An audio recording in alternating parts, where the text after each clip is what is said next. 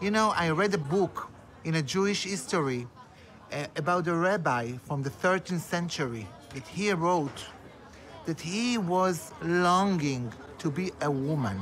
Tell me, baby, baby, do I walk like a boy? Do I speak like a boy? Do I stand like a boy? Sorry, baby, keep asking, do I kiss like a boy? Should I spit like a boy? May I fuck all the boys? Tell me, baby, baby, do I walk like a boy?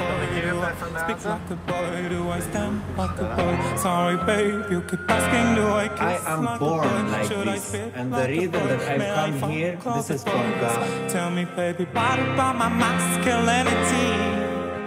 What the fuck is wrong with my body? Am I not enough?